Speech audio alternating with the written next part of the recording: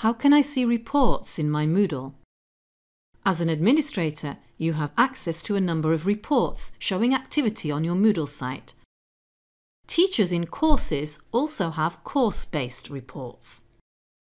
You can access site reports from Site Administration, Reports.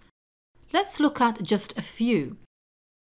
If comments are enabled from Advanced Features, you can see them here to ensure there is nothing inappropriate. Config Changes shows changes made to the site settings by administrators.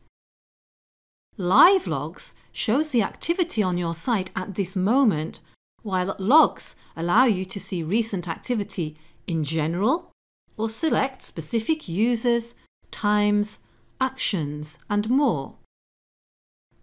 Question Instances shows you how many questions of a certain type there are on your site to gauge their popularity. Security Overview is important to make sure your site is safe. To summarize, site reports are available from Site Administration, Reports. Course reports are available to teachers within courses.